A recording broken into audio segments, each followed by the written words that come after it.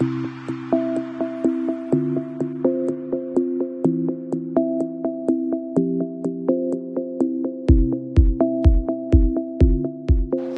and welcome to Cosmetics Business Standside, here live in Paris for the 2024 edition of In Cosmetics Global. Today I'm super excited to be joined by Anastasia, who is the founder of Haut.AI. Anastasia, thank you so much for joining us, and we're looking to take a deep dive into the company.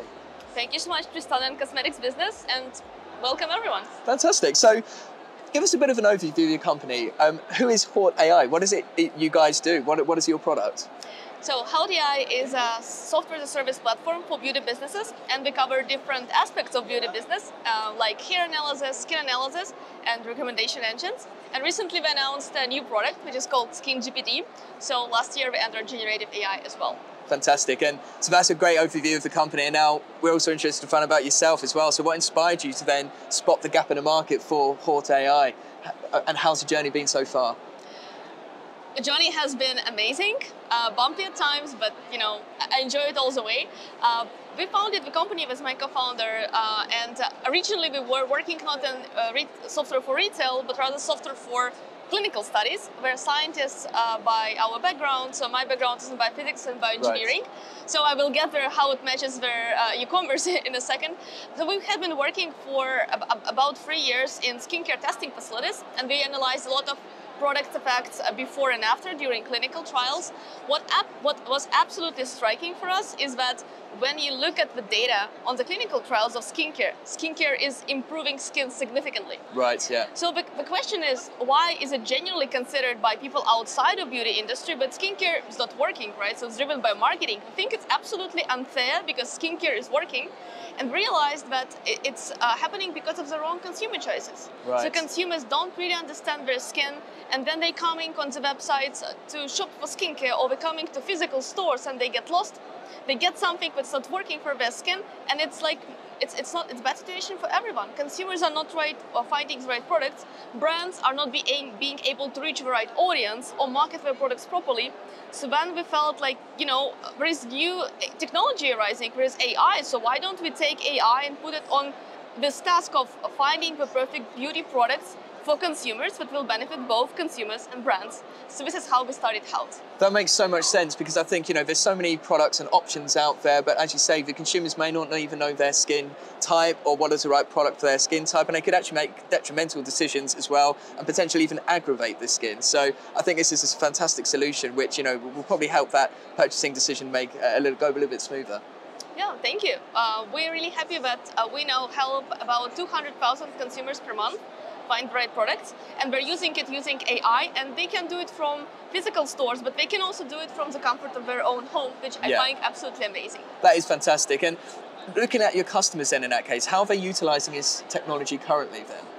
So we have a couple of different customer segments. We have retailers, we have brands, manufacturers, we have some of the clinics and pharmacies. So use cases can be slightly different. So for e-commerce, we're helping optimize where traffic is navigating, so that consumers can find the right products faster without any friction and hassle, and just enjoy the whole online experience. For physical stores, we're helping consultants better interact with consumers at this added service, where you not only shop the products, but you're actually getting an actionable advice about your skin overall. So it's like a gap between consumer education can be also filled with our software.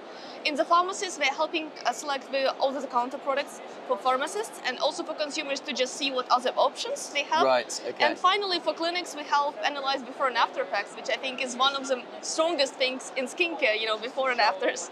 Absolutely, so that's fantastic. So you're able to cater for businesses of most sizes, if not any size. And are you able to operate globally as well?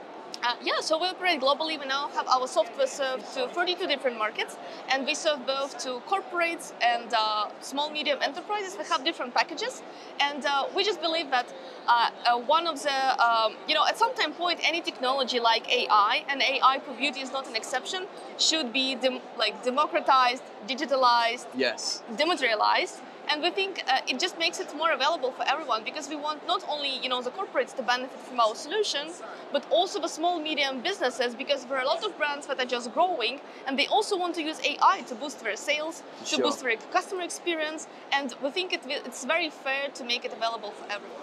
I totally agree, and I think, particularly with the SME market that you identified there, a lot of the innovation in technologies are from within the SME market, not just for big corporations as well. So having a software available across all of those markets seems to make so much sense. Yes, thank you. So last year you introduced Skin GPT. Yes, that's correct. And how did that go for you? Honestly, Skin GPT has been one of our most popular products last year, and it continues this year. I think the value focus, just quickly about Skin GPT. So Skin GPT technology utilizes generative AI and transformers technology developed by a group of scientists in the last 5 years that can transform skin. So this technology allows to simulate skin conditions using clinical data. So it's very photorealistic. Images are super high resolution, so consumers can understand not how products will be benefiting them based on population, but basically every consumer can see how their own skin will transform when they're using different products. Right, okay. But this application actually is way broader than just simulation of product effects and aging effects. In addition to raising consumer awareness of how products work and environmental effects, but Skin GPT can showcase, we also feel a very important gap in the data.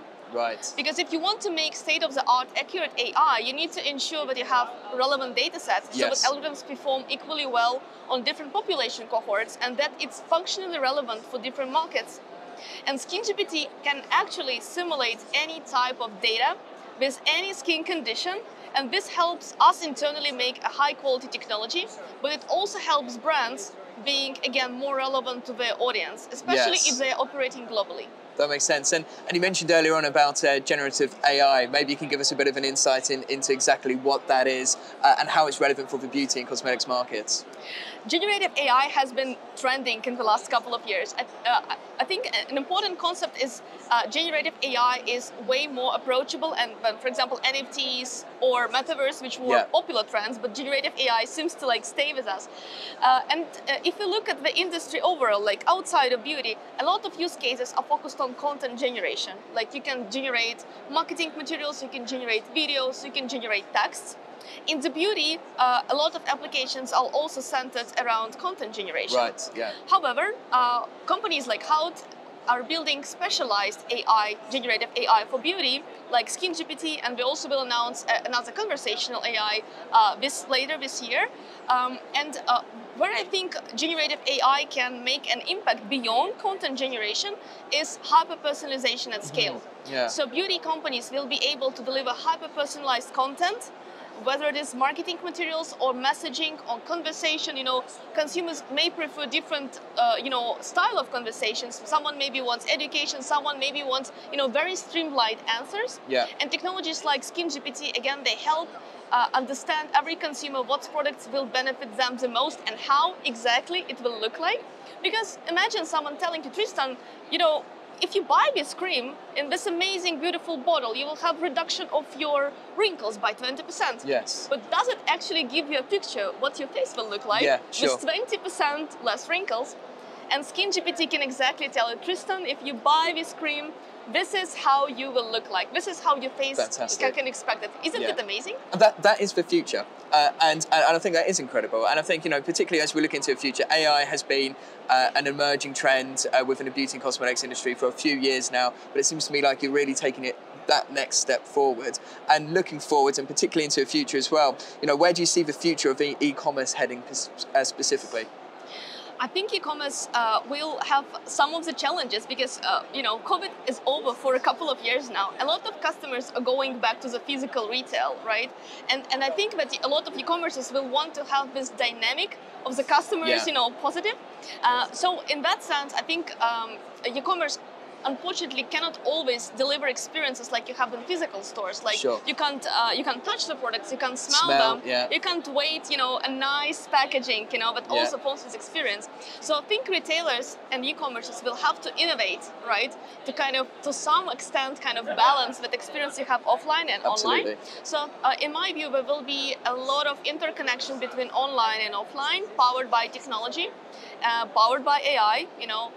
So basically, I think that retailers will navigate towards even better customer experience to be able to retain their customers. And I think a lot of that will be powered by artificial intelligence. I agree. I think that's a very sensible approach to that as well. It's fantastic. So for anybody who's interested in utilizing your services, where can they find you?